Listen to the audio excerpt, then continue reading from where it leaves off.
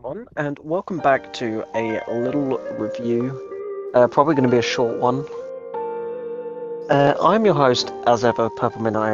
Welcome back, or welcome if you are new. Amelia is my wife, the pseudonym Pat Latimar. I just wanted to mention because she is currently furious. Well, she's not furious. She is currently unhappy that I'm doing a different review without her. No, I'm just confused because I thought you were doing the other one.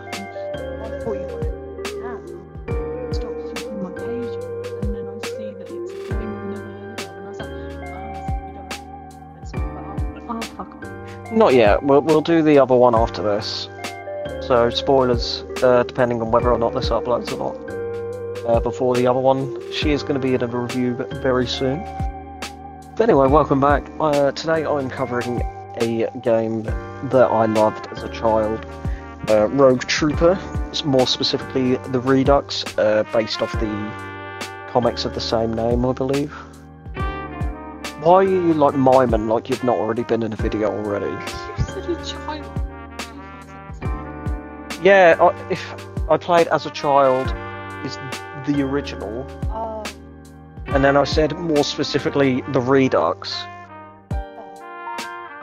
God, just shut up. People don't understand.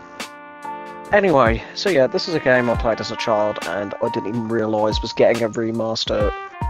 Even though they called it a Redux, like it was a remake, it's a remaster. It's like the same as the remaster of Destroy Humans that came out a couple of years ago, 4 years ago, I think. They called that, they marketed it as like a remake, but no, it's just a remaster. I'll probably cover that game at some point, who knows. So anyway, we'll get into our little review and a breakdown. As a genetically modified soldier, from a baby with mohawks, for some reason, you must defend a planet from an invasion from a hostile group of humans. Yeah. Pretty simple, pretty run-of-the-mill. Rogue Trooper is an over-the-shoulder third-person shooter that is played over the course of several levels. Of course it is, it's one of the older games where it's levels. You don't see levels as much anymore. Mainly it's just open worlds, which usually have not a lot in it, looking at you, Ubisoft. Along the way you will unlock new weapons and gadgets in order to overcome your adversaries, mostly facing them alone. Not completely though.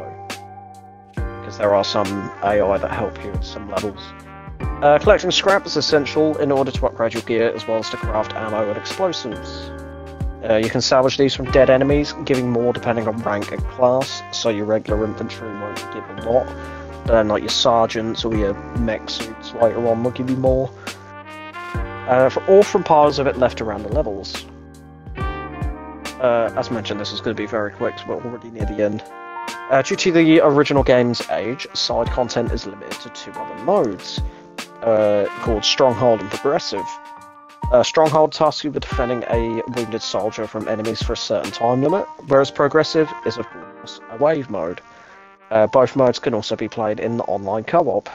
Definitely recommend that for Stronghold, because Stronghold can easily get way too crazy.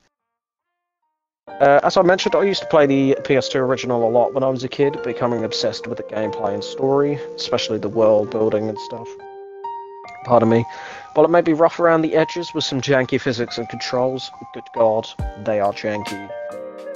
Definitely should have improved on that before anything, because they have not aged too well. Still an impressive game, worth the time and effort to play. Definitely recommend. I've realised I've done more like remasters of classics than actual classic games.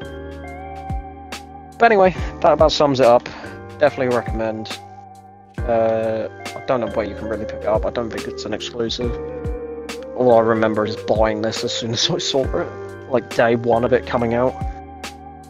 But anyway, thank you ever so much for listening. I've been your host as ever, Peppermint8. All my links are in the description. Amelia's struggling not to laugh at a video she's watching on her phone. Her links are in the description as well if you're interested, from her 2 sentences she said for this. So yeah, thank you ever so much for listening, and I'll see you in the next one.